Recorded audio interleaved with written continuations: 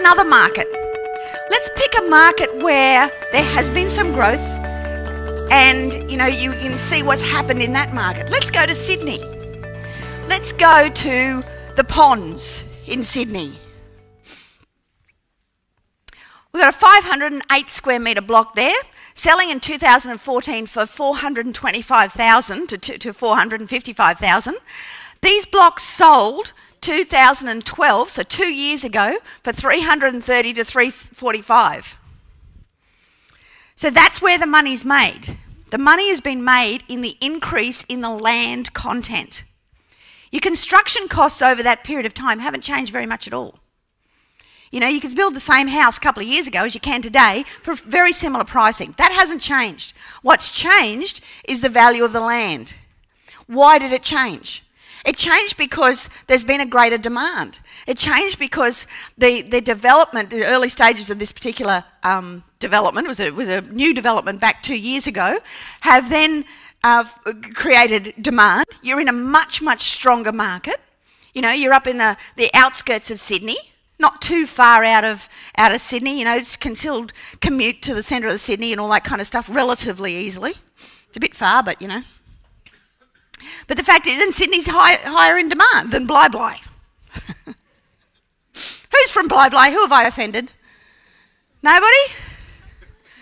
I'm close. I nearly live in Bli-Bli. So I put a picture there of where's the Ponds compared to the centre of Sydney. There it is up there. So what's our finished product now in 2014? 745, 838. It doesn't cost you very much more to build a house in Bli-Bli than it does to build a house in the Ponds. But look at the uplift. So is there money in that? Is there money in that today? There probably is. Even buying at today's pricing, is there money in it? Yes. There's certainly a stronger money in it than there is in Bli-Bli because of the market.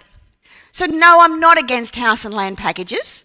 I'm against who you buy them from, and I'm against the negative gearing model that you're sold into. Because what's my next question with this? What's my next question? Well, the first question I think is my construction costs. So what are my construction costs? Well, let's look at a project builder who builds in the area. And I just picked any. This is not a recommendation of anybody in particular.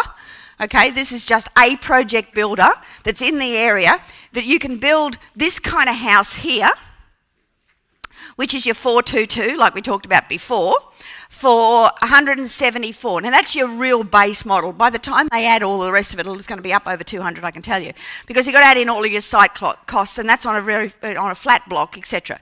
So let's look at this. Call it 230, we'll say, by the time you add the extras. We're buying the land at 425, say, between this, say 440, and we're going to add 230 to it by the time you add all your site costs onto that.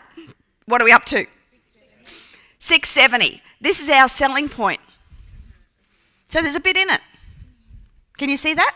So this is the kind of thing you've got to analyse. Now, if you were looking at you know, construction, obviously the project builders, the best thing to do if you're not looking through first of all, look at the project builders, because they got it all laid out for you. So they're a really good start. Am I saying build through a project builder? Not necessarily. You know, you can, with a lot of the project building stuff, you've got no differentiation between your place and the place 2 doors down. That's the issue with project builders, but they are, you know, they're easy to be able to do due diligence on and get some pricing levels. If you can build through non-project, for want of a better word, builders for similar pricing, by all means do it. But make sure your designs are also economical. It's changing now because I can I make more educated decisions about my real estate, and I've got now to a stage where I've retired on what I've done in real estate. So it's only because of real estate now I don't never have to work the rest of my life, and I'm not rich yet, but rich enough to retire, and I want to get richer, and I can only do that through real estate and having a mentor that has a broader knowledge that Dimfna does have.